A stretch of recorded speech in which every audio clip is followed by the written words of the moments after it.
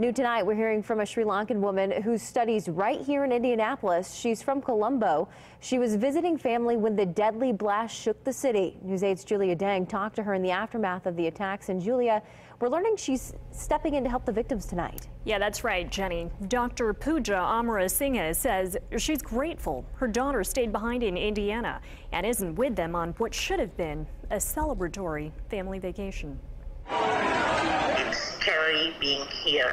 9,000 miles from Indy, Dr. Pooja Amarasinghe told me her story via Skype. She's in Colombo, the capital city of Sri Lanka, where she grew up, attended college, and completed her medical training.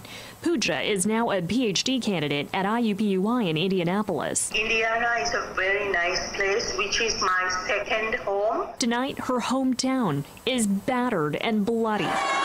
Sri Lankan leaders believe division may have fueled the attacks. Pooja says terror has united Colombo. Each and every person, irrespective of their race, language, and what their religion, we all are afraid at the moment. She flew to Colombo 3 days ago to ring in the Sri Lankan New Year with her family.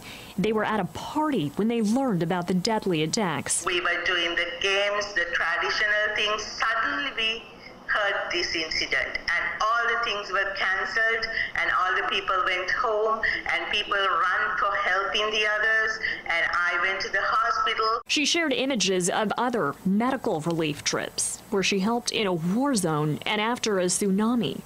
But Pooja couldn't bring herself to share what she saw in that Colombo hospital. I'm afraid to go outside and travel on roads at the moment. Still, she and others have rallied to help hundreds wounded this Easter Sunday. The people, they rush to the hospitals, to the blood banks.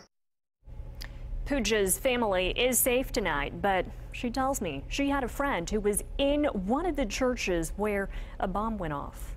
Live in the studio, Julia Deng, Wish TV, News 8.